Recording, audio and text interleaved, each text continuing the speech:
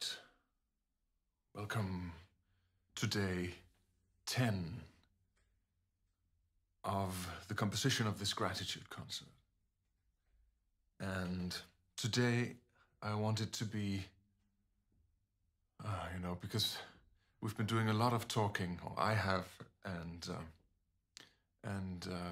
as we're coming in now on day 10, all these themes and ideas have really started to just exist on their own on the piano, and I really want to come in and do a lot of playing today, and a lot of improvisation, and a lot of exploring, and then so we sort of turn it on its head. I will try and play more, and then try to articulate what goes on in my head as I proceed.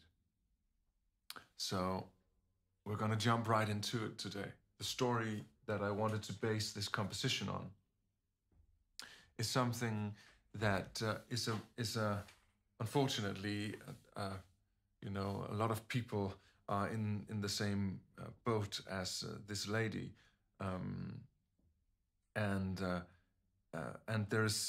that is the downside of it, because she suffers from a chronic illness, right? But on the upside, you find the exact same power and the exact same drive, and all of these stories that I'm getting, it's 99% of them are, people remembering who they were and trying to invoke that in them. I am still this passion, I am still this warrior. And immediately after I read this thing, and I know that we're sort of knee-deep in going in and stealing from myths everywhere in an attempt to try and make this as universal as possible. When I was, maybe that's why, but when I read this, I immediately thought about, and it might sound a little bit morbid, but I was thinking about the ancient graves.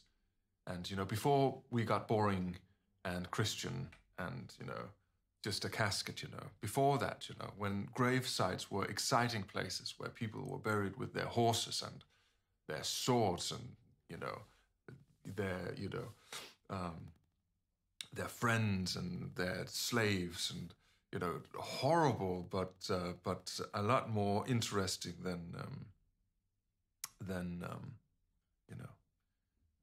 these boring Christian graves that we have today. Albeit, also crazy times, I'm sure. But I got this story. Dear Martin talks a little bit about the project. She writes, and she starts out like this: I was a strong and athletic 52-year-old when my self-image burst. Now I am safe and warm, or soft and warm, in my daybed 3 to 4 days a week, and I believe a daybed is a sort of a chair that can move around, but it's a sort of a place where you can lie down also, which would be important for people with ME, right? And she writes, because I want to get out of my bed. She insists on getting out of the bed. I insist on doing 2 trips of minimum 20 minutes with the dog. But sometimes that's not possible. I fight to keep my muscle strength and to retain my independence, to go about in my car, on the bike, or walk on my own. That is my goal. And I'm grateful for all the days where I can get out of my bed, for the exciting books I can read, for the comfort shows, and all the wonderful times I experience with old, loyal, and great friends. And isn't that amazing? Some people are lucky enough to have friends that stick around when things get tough. And she has 3 wonders, she calls them, must be her children, live their lives knowing what they deserve and what the lives that they want to have require of them. And that's a wonderful feeling for a mother, right? And she had been hoping for this window, this little window in time where she could be just focusing on herself, and while her kids, were out there in the world, and then get back in the boat once the grandchildren come along. And she didn't anticipate falling ill at 52. But what I notice is it's really focused on strength. She's a strong and athletic, woman, all the way up to 52. She insists on going about and being out in the world, and she's fighting to retain her muscle, her strength, of muscle. And I just thought of this, to be honest with you, I just thought of this, Viking, they discover more and more of these graves. That's interesting enough, where we just thought it would be men buried there, Viking graves. And then they check out the DNA, and lo and behold, a bunch of these graves, it's women lying down there who were warriors. So, as in the saga, we have the shield maidens, these are women going to war. And for some reason, when I read this story, I thought, she was a warrior, and she's sort of looking back on what she was. And so that had me turn a little bit morbid. But maybe there is something cathartic there in trying to imagine this. And forgive me if someone is going to get, throw themselves overboard, when, from this approach, that's just the way it is. Because this is the idea that we see this woman, and now we imagine her ancient grave sites of what she used to be. And this is just exploring this idea. And now what is in that grave? This Viking grave, maybe. What was she buried with there? Because there is something strange about that whole ancestral thing. And it's not something I'm usually very obsessed with, but it's sneaking into this story, and I think it's sort of the universal and the mythical thing, and that thing I'm talking about constantly, about being part of the big picture. And so the ancestral element really becomes something. And we do all look back at our lives and we think, what will my life be, after this thing is over, what will the legacy be, and maybe it could be an interesting little play of thought to try and imagine, what would my grave be like? And maybe in doing that, we retain sort of the essence of what we are, right? Because maybe this is the thing. When we look at a warrior grave, for instance, we look at what happened before they were slain, right? We look at what the essence of these people were, their contribution in a way, their power, and then, they get an axe to the head or get decapitated by a long sword or get an arrow in their back, and then they die, and then they go into a grave, but you don't bury them with an axe in their head. You don't bury them, with their last, you don't reference the last second in their life. You reference what they did leading up to that point, the essence. And so maybe there could be something worth diving into and going into this grave site. And even though we're still alive, just imagining, for instance, this lady, sorry for putting this on you if you're watching this, but, let's go into the grave and see what was in there. What are you? What are you made of? And just explore what happens to us if we allow ourselves to think that. If I was a Viking warrior, from a time with more exciting grave sites. What would they look like, you know, and why? Just investigate them. And so that is the idea that I come into today with, you know, and not try to do and to overcomplicate things, but just try to dive into the realization of our mortality and allow ourselves to meditate on what was. And I just want to touch on this last thing, right? That we do look at our ancestors and we think, do I contain that as well? You know, do I? And it's both, it's good and bad, right? And now if we could look at ourselves, you know, maybe we can sort of invoke some of that, you know, power, the good stuff that we contained before we got an axe to the head. And maybe we can get back to it at some point.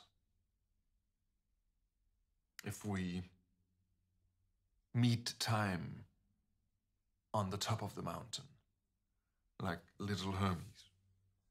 And so, I just want to play, you know, I really just want to play today. And I want to start, of course, we have the main theme, and just to hold on to that.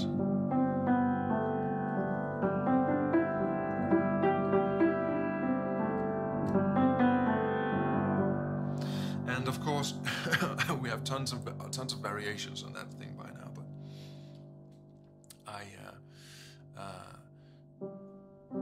we need to come in and invoke the darkness a little bit and have some half notes in there, you know. And maybe remember our little fantasy interval from the ox. And connect that a little bit.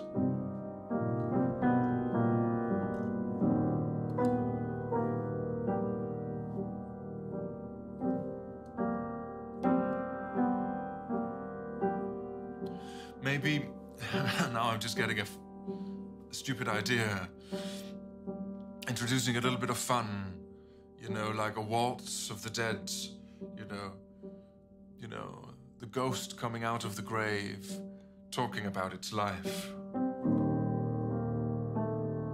Sorry.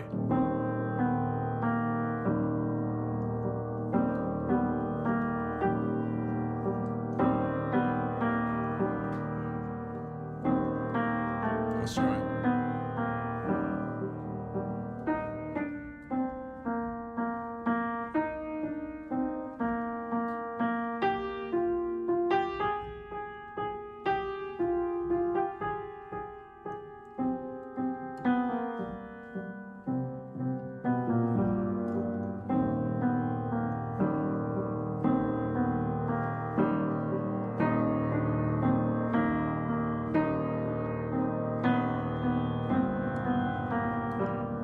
I don't know, maybe there's something there that we can hold on to. And then of course we had, going back in the earlier themes, you know, we came in on this old standard for death, you know, and funerals and requiem-esque atmospheres and this thing. You know, and let's play with that too. Let's just try and hold it up here and not be too much of a cliche.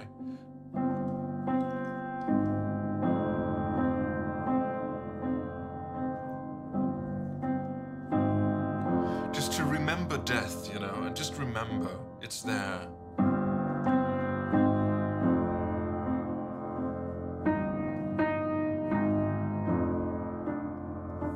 And then we want to come into her power. Let's move this theme around a little bit.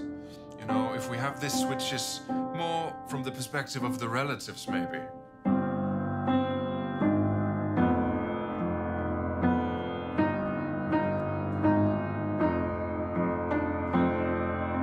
Okay, so let's come down here and see what happens.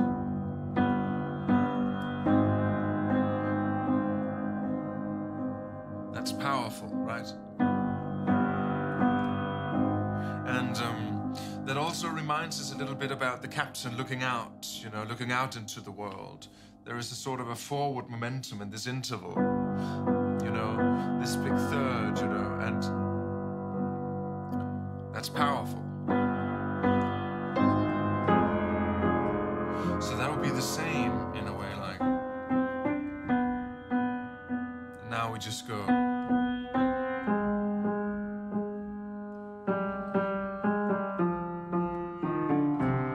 You know, find a little bit of a warrior spirit in there.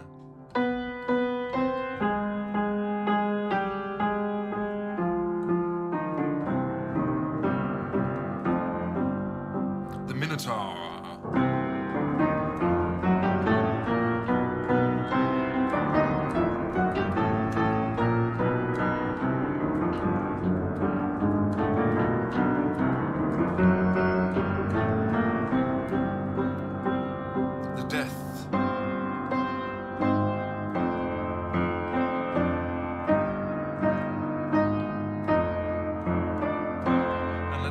Strength now.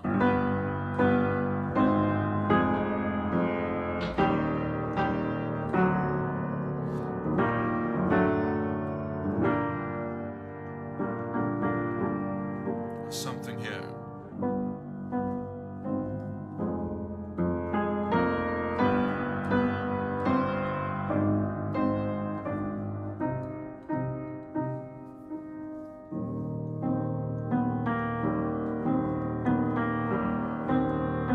It's playful.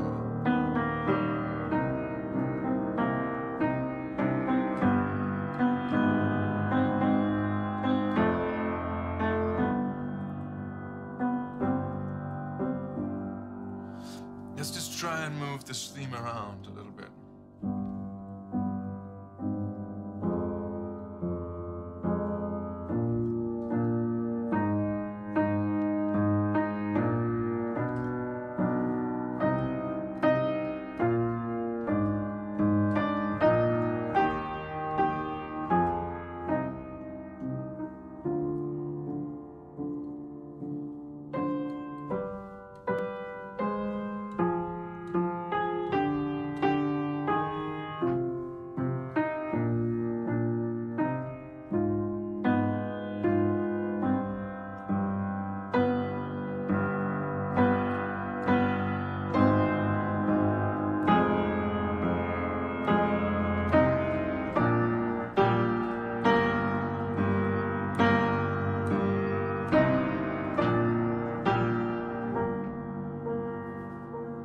That's like a memory a little bit, you know, of greater times maybe.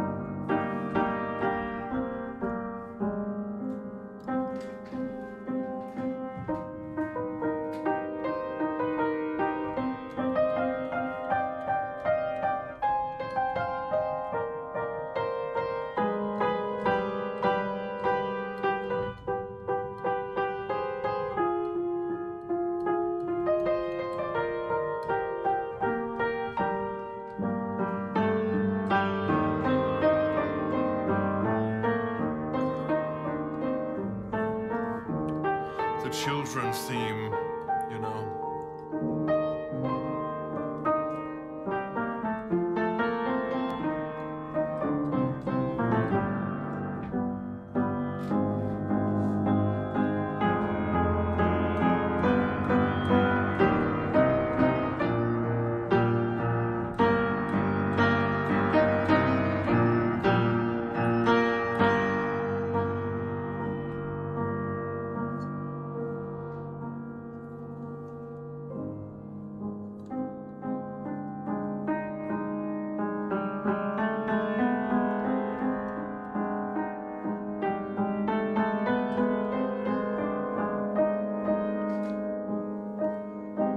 Tried to create an interchanging thing between coming into the inevitably melancholy feeling that you must get when you remember your old strength, you know, and you look at your arm and you don't have that right now, you know. There is a melancholy in there.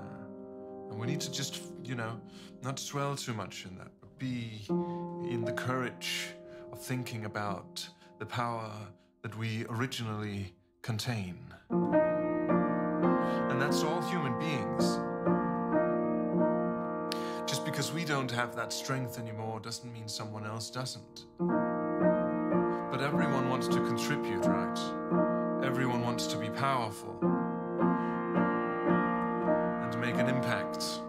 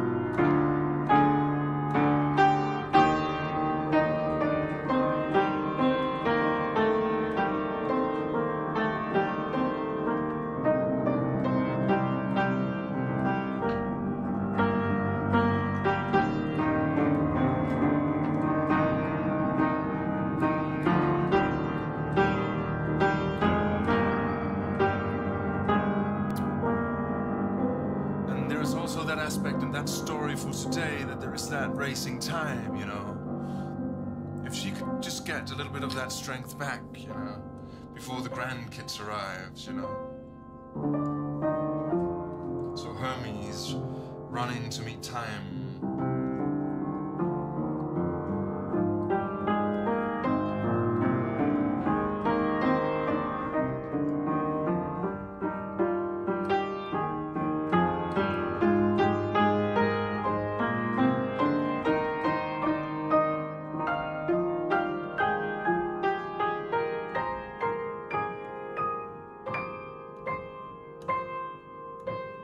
To meet the grandkids.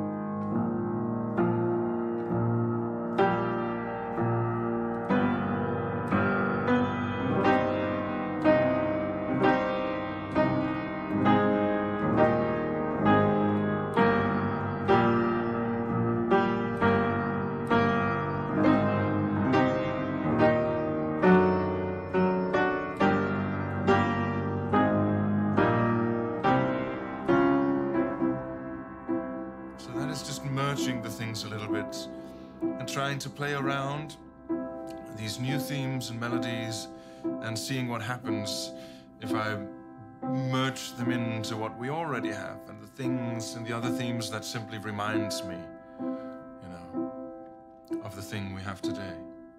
I'm just going to continue on for a little bit and not talk too much.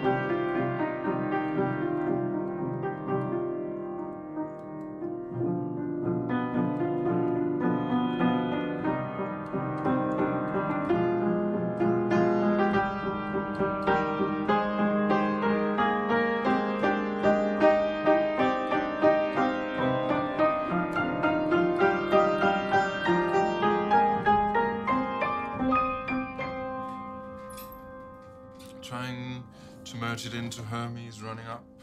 Something could be working there.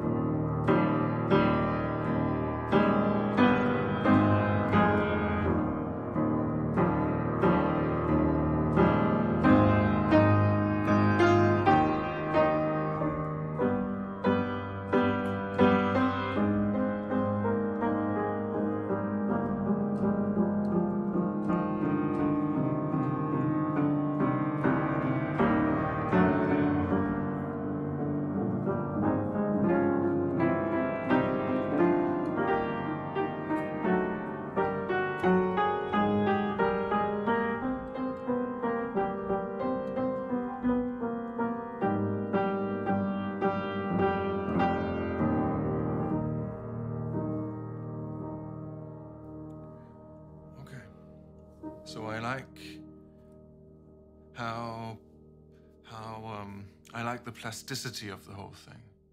I like that there is already in the themes, one thing that I'm coming to like now is this progression upwards from the captain.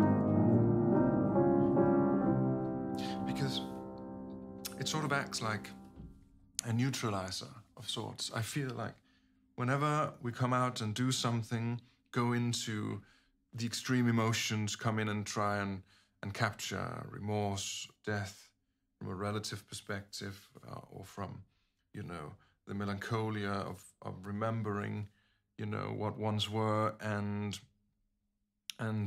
we throw all these emotions in there, and then when we come back into that formation,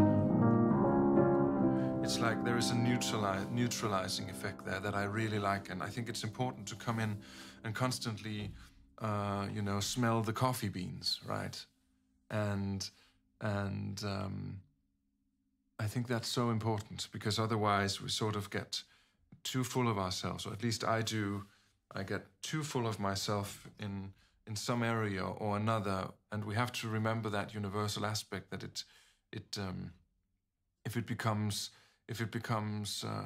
you know, we need a neutralizing position in a way to clean the palette, to come into the other stories and the other emotions, and I think it works really well, and I'm very pleased, you know, that we can come from, you know, just the banality in this death theme, right? That we all know, you know, it's been used forever.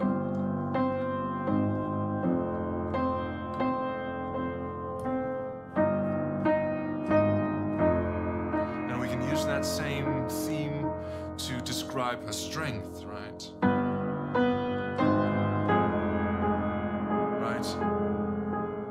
And we can make it grand, you know. I think in that grave, you know, a huge axe and maybe 10 horses, you know. And then the melancholia and the beauty of what life can be.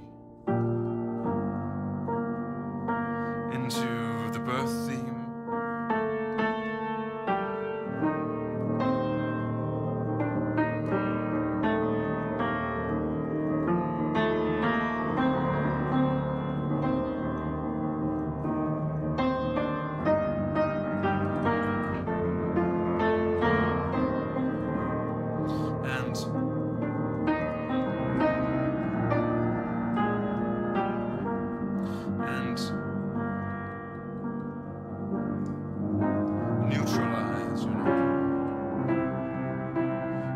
Sort of back in the universal, you know.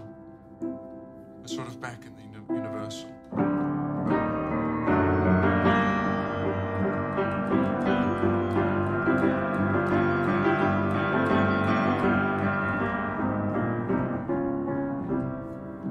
And then, you know, we're back at it, you know. And where to from here? Sort of back in the wheel, you know.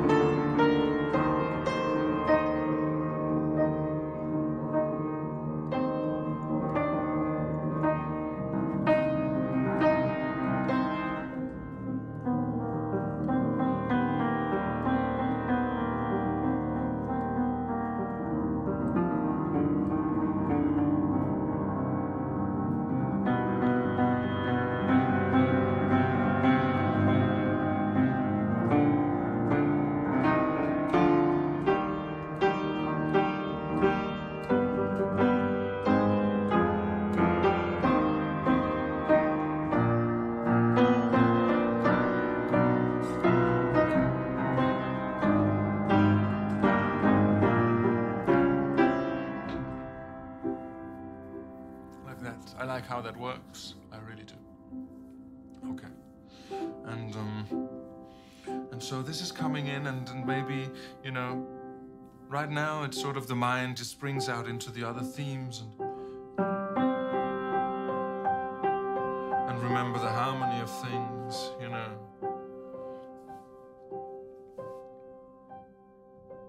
Everyone deserves a shot in this epic situation that is life, right?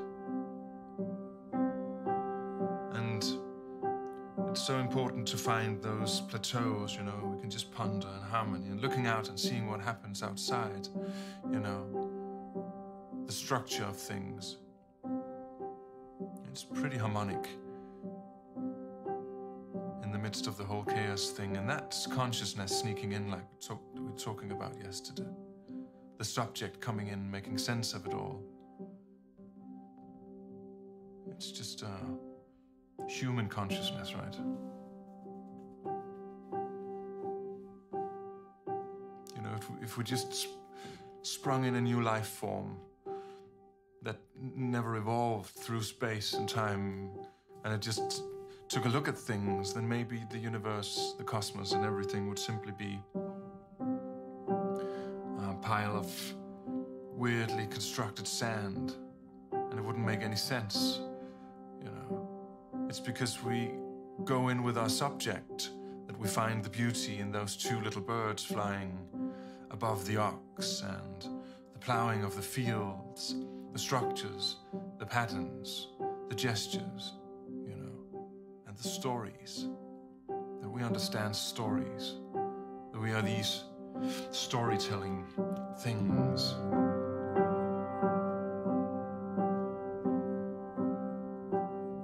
And something breaks the order.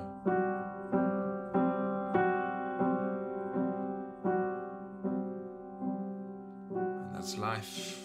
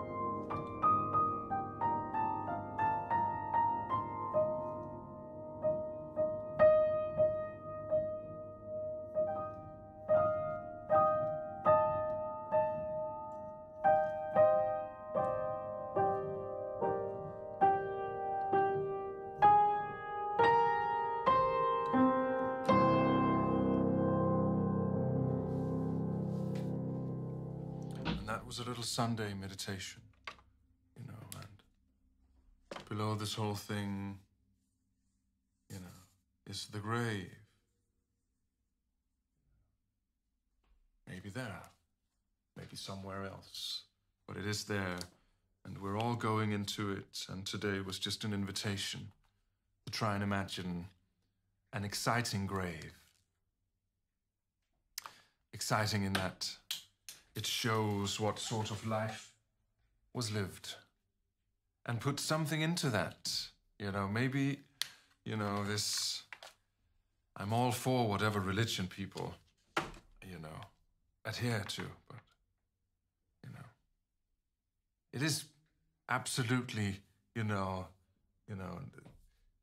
the Christian grave is a boring grave, and it tells nothing about who you were. You know, it's you know, we should start to get some more horses in there, you know, so people in the future could see what we were all about,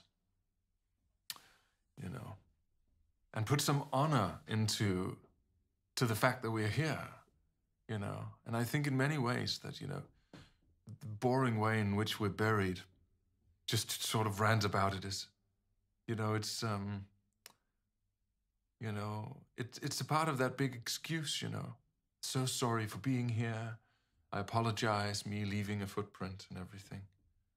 Of course, I'm not saying we shouldn't take care of the planet. I'm just saying we should be proud to be here and proud to be alive, you know, no matter the circumstance, you know.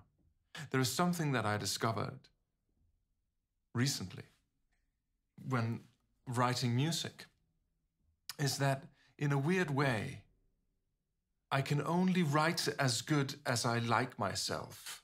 And it's a little bit of a funny thing to say, but it's true. You know, I can literally sit there at the piano and you know, you plop out some, you know, because this is what I'm worth today.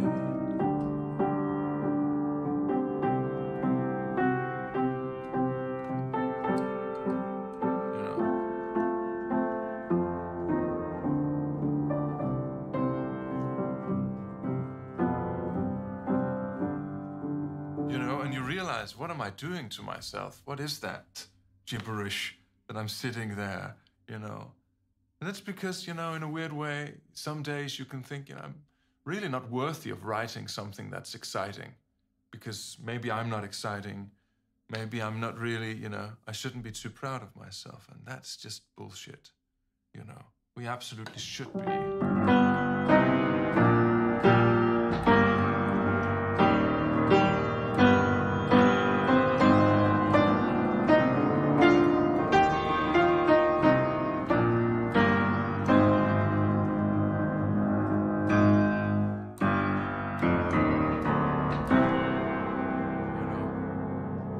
Write something that can create an impact instead of some insignificant little, you know, wisping out here, you know.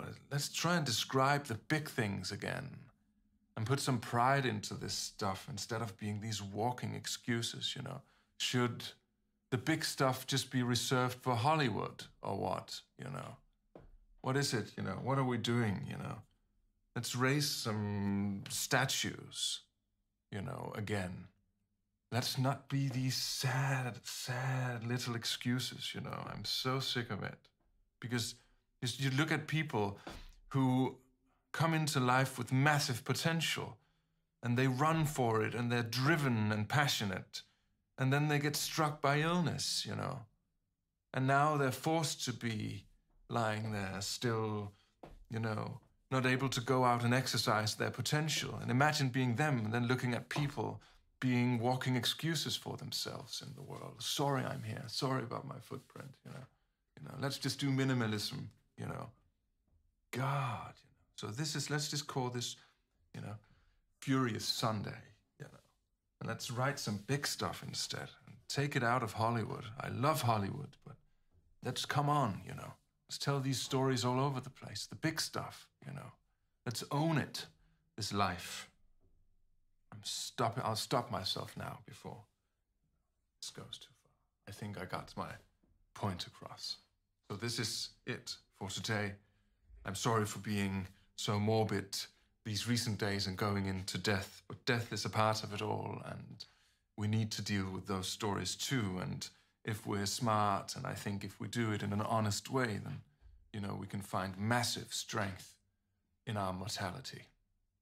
So that's it for today.